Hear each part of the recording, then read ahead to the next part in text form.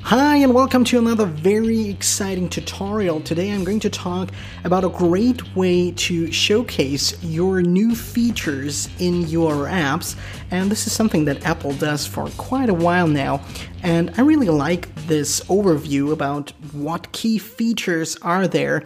And actually this is what we're going to do right now, so I can just reopen that right here, and this is the way that we're presenting these new features to our users. And what I'm using for this is a great GitHub project which is called WhatsNewKit, and you will find a link in the video description below. And I really love this project because it's highly customizable. You can see different animations here already in this GIF. It is really simple to implement actually, but there are a few tricks that I can show you to do it a little bit quicker. And so I'd like to say let's get right started. There's everything you really need in this project, so you can just go ahead and download it. You could also use Carthage or CocoaPods or whatever you like, but if you prefer just to not use any of these tools, then you can just also drop the source folder that you will find in the download from GitHub to your project, and all of the necessary files are included there. So let's not waste any time, let's get right started. And I'd like to show you just a very simple way to create such a What's New view controller. And the only preparation that I did here is just added some of the icons that were already part of the example files in the GitHub repository. I've just added them to my project as well. And note that they're just black. You can give them any color you want actually. So just go ahead, create the icons or download the icons you need for your features, add them in black to this to your project, and then we can just use it. And I've also added some colors that I think just go well. So you will see that it is highly customizable, and we're going to start in our view controller. Nothing fancy here in our storyboard, just a button to actually indicate that there is something there. And with that being said, let's just jump right into our ViewController.swift file, and you will see that it is fairly easy to achieve. What we'll do is just add a view did appear here. So also call super view did appear and pass along the animated parameter here, because we cannot really present another view controller in the view.load state of the view controller lifecycle. So we're going ahead and just adding that in view did appear. But this feature overview or these new features aren't something that you'd like to present all the time. Nevertheless, for this demonstration, I'm going to call a function, calling it what's new if needed. Just calling that right here, writing it there. So just create a function, call it what's new if needed. And we do not need to return anything here. And every time we call this function now in view did appear, or every time our view appears, we're presenting our what's new feature overview. But we can solve that really easily. So just stay tuned for that. We're going to come to that in a little while. So just to save some time, I have prepared a little something here, which is just very easy. So we have an array of items here, and by using the What's New framework and calling the initializer item, we can initialize all the items that we really want here. So we can initialize it with a title, a subtitle, and a UI image. And I've just chosen the feature 1, 2, 3, and 4 image here, added some blind text for my features, added a cool title, and that's all there is to creating an array of items. And with this array created, we can actually think about the way we want to style our view controller. There is a really cool predefined style, so you can actually just go ahead and do the following, creating a What's New view controller, using What's New view controller, and initialize that with a What's New object. So before we can do that, let's create a What's New object also as a constant. So what's new, initialize that with the what's new class, and giving it a title, let's say cool new features, and just pass along the items array that we've just created. And with this what's new object created, we can now initialize our what's new view controller and just pass along what's new.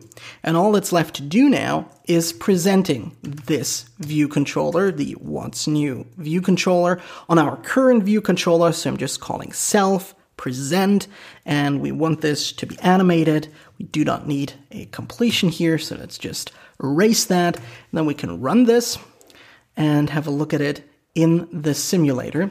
So already when we launch our application, we get cool new features. We get all of these icons with the description and the title, and we can press continue, and all the time, because we're presenting that in view did appear, we're actually presenting this what's new view controller. But that being said, all we need to do now is actually configuring our view controller, or configuring this what's new feature list. And therefore, you have different approaches. You can have a look at the repository. There are some great explanations on also easier configurations. But what I'd like to do right after defining the items, I like to create a theme for my what's new view controller. And therefore, I'm taking the what's new view controller class and calling theme on it. And this will give me the possibility to add a closure here with a configuration parameter. So I can just use that and now call configuration and, for example, apply a animation to all of my elements. So this is very simple. There are a bunch of animations. I'm going to go with fade, very simple. And now I'd like to change my background color. So I'm going ahead, configuration, background color, UI color, and I can initialize that with a name. I've chosen BG color here, and you could check if this is available, since this isn't optional, but I'm pretty sure that I spelled that correctly, so I'm just force unwrapping it for the sake of this demonstration. Now, what next? Let's say we're going to change the title view and the title color. Therefore, I also have a color which is named light text. That is that, and I have to apply this to a bunch of items. So not only the title color, but also the items view and the title color of the items, and also from the items view, the subtitle color. So if we're having a look at that really quickly, what we have is the title view and the title color. This would be the cool new features. We have the items view and the title color. These are just the titles here, and the subtitles are just the text that we've added right below. And with the completion button that we also have here, if we change the color of the completion button, this is going to affect all of the icons that are displayed right here. So I'm also going to change the configuration for my completion button and its background color, changing that to UI color named, and therefore I have just used icon color. And with that, we have actually prepared our theme. Now, with our theme ready, we have to create a little configuration. So I'm just going to call that config. And we're going to use the what's new view controller class, creating a configuration here and initializing that with a theme. As you can see, you could also initialize this configuration with a background color here, with the title view, with items view, and so on. We're not going to do that. I'm just going to pass along my theme right here and delete all of the other parameters. And now with the configuration ready, what we have to do is actually passing along this configuration to our what's new view controller. So if we initialize that again, you can see that we have also an initializer here that gives us the possibility to add our configuration. So now I'm going to pass along what's new and also my config object.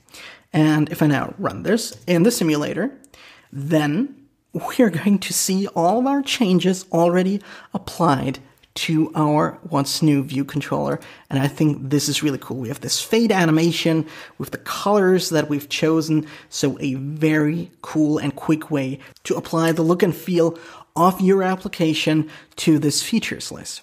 Now, obviously you're asking yourself, how can I prevent this from being shown again if your user opened the app, let's say after an update or after the user has downloaded the app for the first time? You could create your own code for that, creating something with user defaults, or save it in some other data persistence framework of your choice. But WhatsNewKit also comes with neat little features that are really cool. For example, there are predefined configurations that allow you to store the information about a user having already seen this new features list in your user defaults, or even in the ubiquitous store, the ubiquitous KeyValue store, so that you could also add that to iCloud, so that if your user has your app on different devices, that you really don't have to worry that this information is shown twice. And the way to do that is really simple again. We're going to create a KeyValue version store right above our What's New view controller. So let's say KeyValue version store, and we're going to initialize that with the KeyValue What's New version store. And this is the way of the WhatsNewKit to initialize either a KeyValue store locally on a device using, and this is what we are going to do, the user defaults and the standard user defaults, which are a very easy way to actually store KeyValue information. Or you could also go with the ubiquitous version, which would store the information in iCloud. But with that done, something interesting is going to happen. Once we're going to initialize our What's New view controller again, and as you can see here, there is also a third initializer. The recording area doesn't really catch the last parameter here. So this initializer also comes with the version store parameter. So in this case, we're passing along the What's New object. We're passing along the configuration, and we're also going to pass along our KeyValue version store. And once we do that, our What's New view controller is becoming optional. And with that being said, we can actually check if it is available and only present our What's New view controller if it has not been shown yet. So if it has been shown, it's going to be nil, and we do not have to present our What's New view controller. So let's create an if-else statement right here. Let's call it VC, and just assign the What's New view controller. And if that is the case, and if we have a view controller to present, we're going to present our view controller VC. And you could also add an else statement and do something else, but we are not going to do that right now. And that is actually it. That takes care of everything. We're going to run this in the simulator and see if this works. So here we are. We're not going to present this any longer because we've already seen it. But let's just reset our simulator real quickly using hardware and erase all contents and settings. Let's erase that. And of course, our application crashes now. But now we can just run it again and see if our KeyValue store or the user defaults work. And here we are in the simulator, and we can click or press on continue. And as you can see, it is not going to be shown again. And if we run our application one more time in the simulator, also our What's New view controller should not be displayed, and it really doesn't. So this was just a quick introduction into this What's New kit available on GitHub. It's really a great framework that I can highly recommend if you plan to display new features to your users. I hope you enjoyed this kind of video introducing you to a great free project. Thank you so much for watching. Be sure to subscribe to this channel to not miss any tutorials in the future, and I'll see you in the next one. Bye.